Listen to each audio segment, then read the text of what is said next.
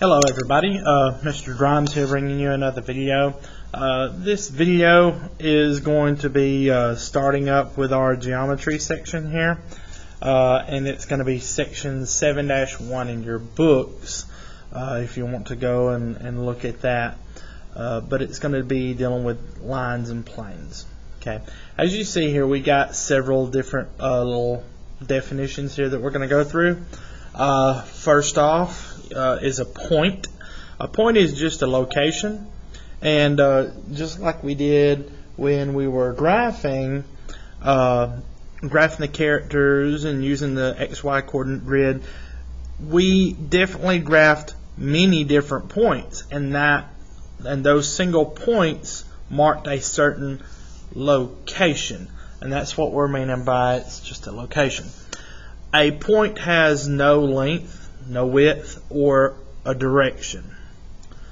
And when we look at it, a point we'd just have something that looks like this right here, and we would call this point A, or like here, this would be point R.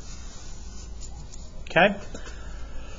And a lot of what we're going to be talking about here is just how to name things and how to write things down. Okay. Next one is a line. A line is a series of points that extend infinitely in opposite directions. Okay, and an example is this right here. Notice that there are only 2 points here, and it says it's a series of points. But we can actually see that there are infinitely many points in between these two. The best example I know to think about it would be the number line. And like on a number line, you would have, between 1 and 2 are infinitely many other points in between that are decimals or fractional parts of it, in which, like between 1 and 2, we would have 1.1, 1.2, 1.3, 1.4, 1.5, 1.6, 1.7, 1.8, 1.9, and then when we get to 2. And we can also break it down into even smaller bits, such as between 1 and 1.1, we could have some more points and decimals in between there and break that decimal even further down into hundredths and thousandths and shrink it even closer down. This line right here, notice that there are arrows on both sides, and that means that we're going from A through B infinitely, and we are also going in an opposite direction from B through A infinitely as well.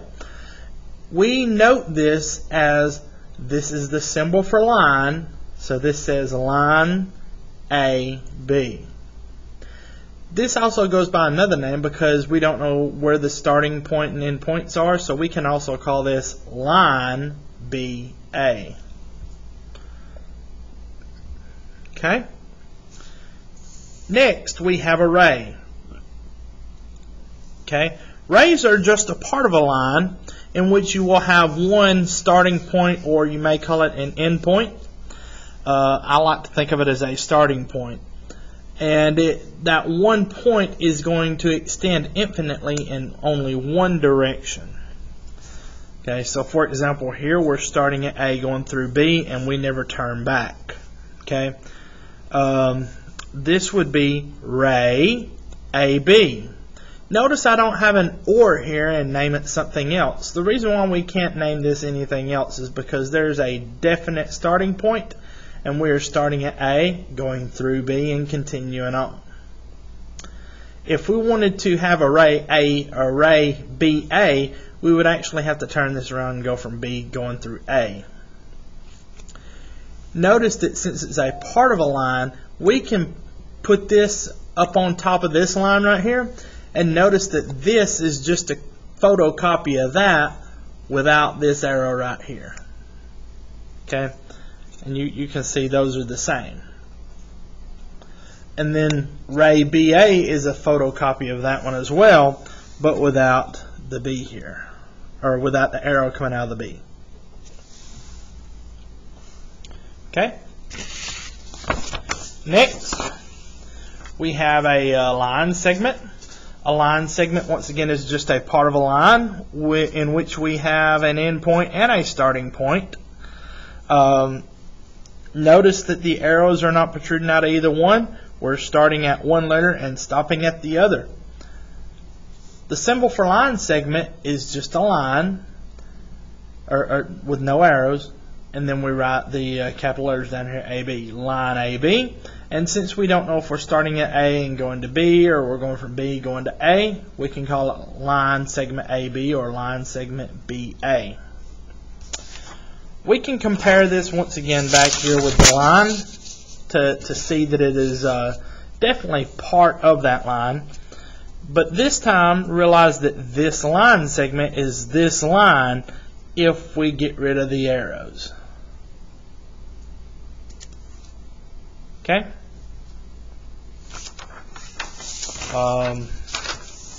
Next, when we talk about lines that intersect, they're lines that intersect or cross each other at least one point.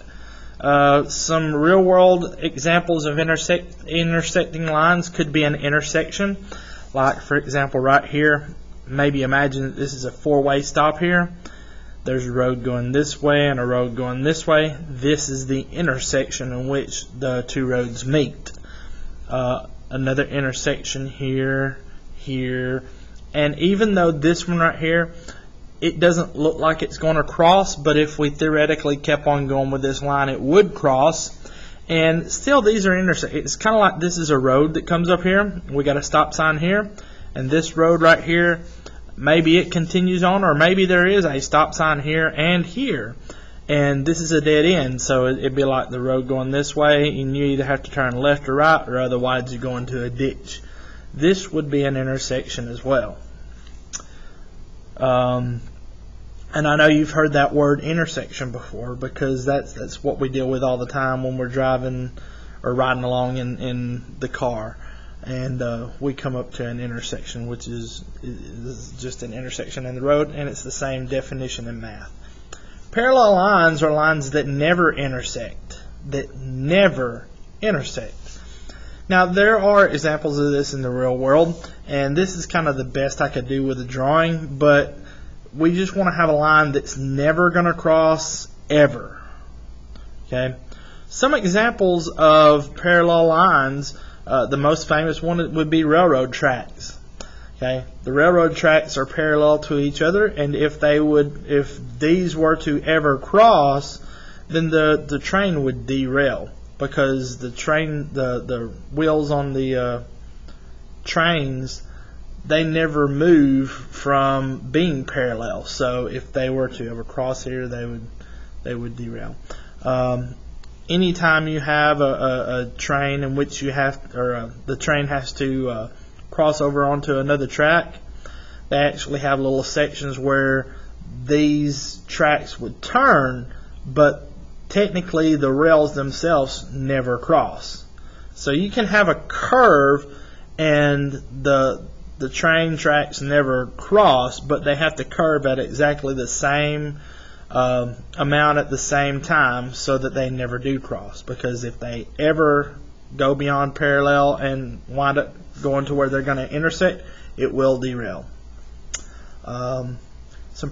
Also, another thing about parallel is parallel bars in gymnastics.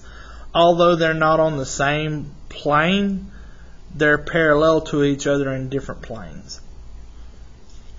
Okay. Skew lines are lines that are neither parallel nor intersecting. Okay.